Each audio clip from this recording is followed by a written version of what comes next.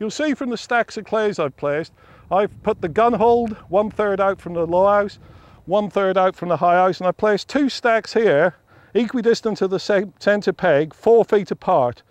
As we move around the stations, so our angle to these clays will change, and it'll go from a straight line to a small gap, a bigger gap as we move around the stations. When we get to station 4, you'll see 4 feet.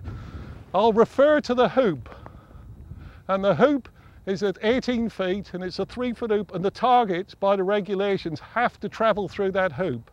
I'm going to refer to the hoop, even though it won't be there, all of the way through this shooting. And so what we're going to use is these sort of aid memoirs to the amount of lead we require and the height and angle of the target. Beginners miss offline, and they miss through not being able to see the lead.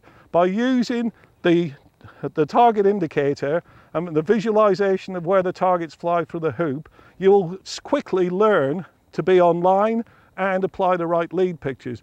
Then you can do away with these, and you'll be well on your way to shooting your first 100 straight.